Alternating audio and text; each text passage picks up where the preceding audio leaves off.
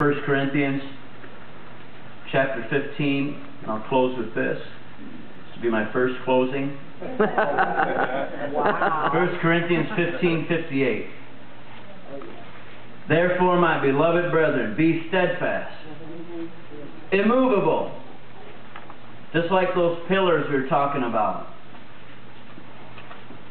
All the things that can be shaken will get shaken, the Bible says. But there's some things in our life that need to be immovable. And it's our faith in Jesus Christ. Be steadfast, immovable, always abounding in the work of the Lord. That's our key to abundance. You want prosperity, you want abundant living? Abound in the work of the Lord. Abound. Find ways to serve Him. Make up new ways to serve Him. Get out there where the people are and let them see Jesus through you. Abounding in the work of the Lord, knowing that your labor is not in vain in the Lord. Everything that you do in the name of Jesus, everything that you do to show His love and His life to people, everything you do to redeem people back to God, everything you do to serve as an ambassador of Jesus Christ in your world, it will not come back empty.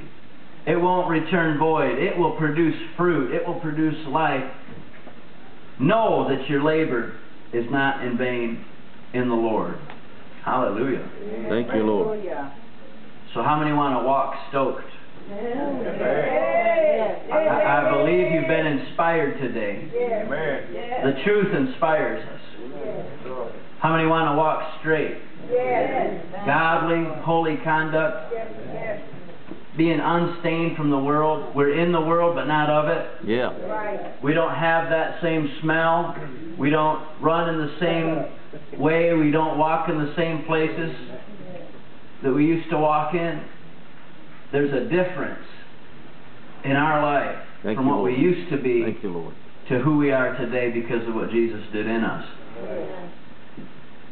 And how many want to walk steady with a firm, even pace, knowing that your labor is not in vain?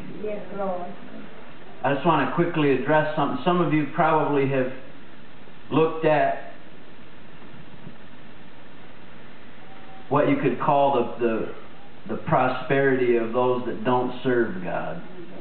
It really isn't true prosperity, but you look at, maybe they got the nice car, the nice house, you know, nice clothes, whatever you want to consider. And it's easy to, with a natural eye, the natural mind, to look at that and question and wonder, well, how come I'm serving God and they're doing better than me? Well, the truth of the matter is they're really not doing better than you. And it's all going to come crashing down sooner or later. Probably sooner than later. And there'll be an account. We'll have to render accounts with God. And you're on a firm footing. So instead of jealousy, let that provoke compassion in you. Compassion to reach people that are not serving God. Because the scales will be tipped. The scenario is going to turn around sooner or later. And you will see that it is not in vain that you served God. It's not in vain that you followed Christ. That you left everything to follow Him.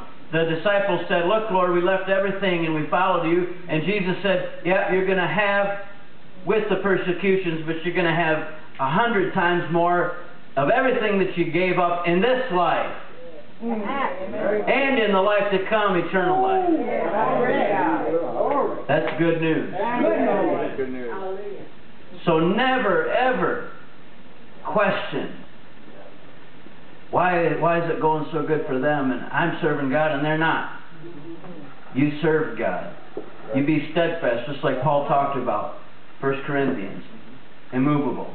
Always abounding in the work of the Lord. Knowing that your labor is not in vain in the Lord. Amen. Praise God.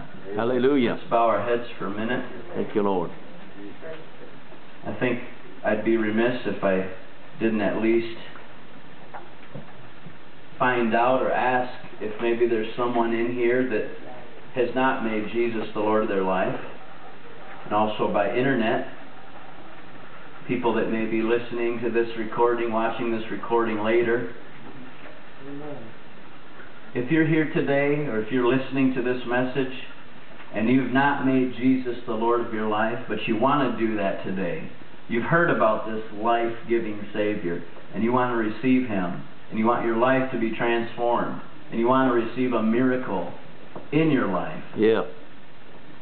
Just, if you're here today, just slip your hand up where I can see it, and we'll pray a prayer for those that may be listening to this Thank you, Lord. recording at a later time. But let's say this prayer. Lord Jesus, Lord Jesus, I believe you are the Son of God. I believe you are the Son of God. You're the Savior of the world, You are the Savior of the world. and you're my Savior. You're my Savior. I acknowledge you. I acknowledge you. I say you are Lord, I say you are Lord. Lord of my life. Lord of my life. I repent of my I sin, repent of my sins.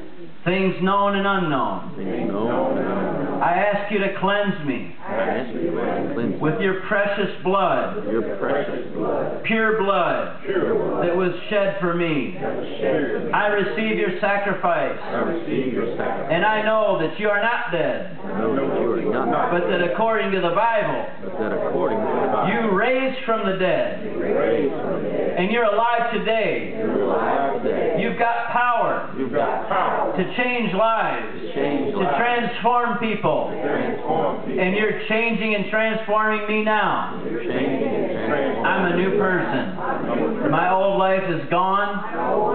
All things are new because of you. I thank you for it now. Amen. Amen. Praise God.